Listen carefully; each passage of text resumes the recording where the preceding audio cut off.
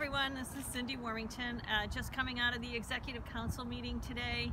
A lot of important things happened today. As most of you may have heard by now, Gordon MacDonald was confirmed as the Chief Justice of our Supreme Court. I hope that Gordon surprises me and turns out to be a great Chief Justice, because it's what the people of New Hampshire need. I expressed in voting in my opposition to his confirmation. I pointed out that Gordon MacDonald is the first Chief Justice in a century to be appointed with no judicial experience.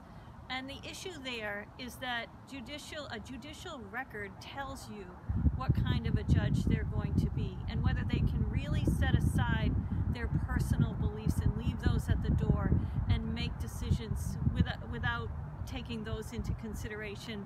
And unfortunately, we don't have a judicial record on Gordon MacDonald. What we do have is his work as Attorney General, and we've seen that he supported a law to divert taxpayer money to support religious schools, and he spent hundreds of thousands of dollars of taxpayer money to fight and uphold an unconstitutional voting restriction. And he dismissed, without even any investigation, a complaint against the New Hampshire Republican Party, his former client, without doing any investigation of voter suppression. These are all really concerning. And also, Gordon's judicial philosophy, his philosophy is that you interpret the United States Constitution based on the meaning of the words at the time they were written. And we quoted from Justice Souter and Justice Chuck Douglas and Justice Kennedy yesterday, other conservative justices who have a different philosophy, who believe that our Constitution is a living, breathing document, and that it is not a robotic exercise of interpretation, but one that takes into consideration the facts in a changing world.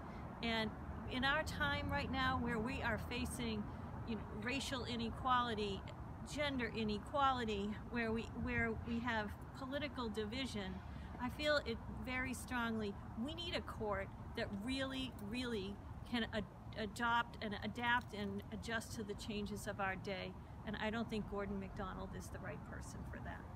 But I wish him well, and I am hoping that he will surprise me.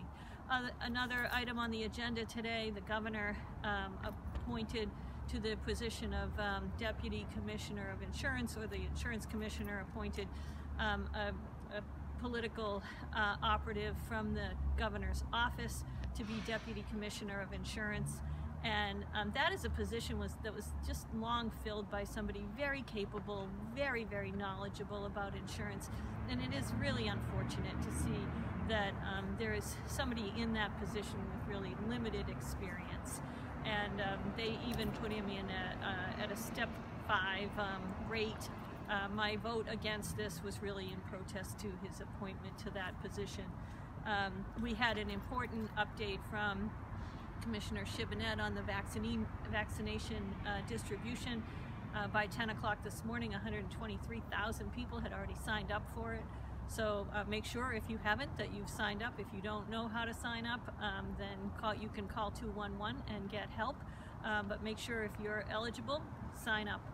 We'll get out a written summary of what happened in the meeting, and thank you all for your time today. Take care.